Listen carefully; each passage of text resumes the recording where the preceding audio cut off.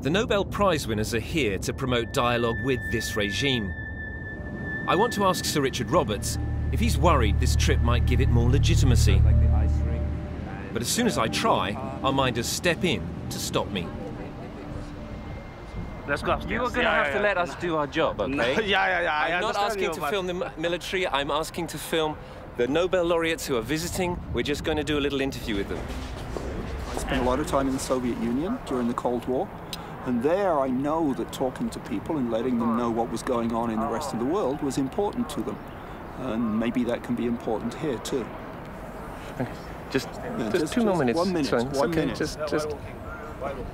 Ready to go? Yeah, but they're not going to go without us. Sir Richard tells me his wife didn't want him to come. She felt that we would probably be used for propaganda purposes in ways that were inappropriate.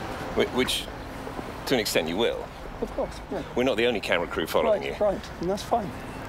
I'm not here to help the North Koreans gain some respect in the world necessarily, unless they do something good. We have to hurry. It's the lunchtime. It's lunchtime to the hospital. Okay. For the children, so we have to go. Okay. Hurry. Okay.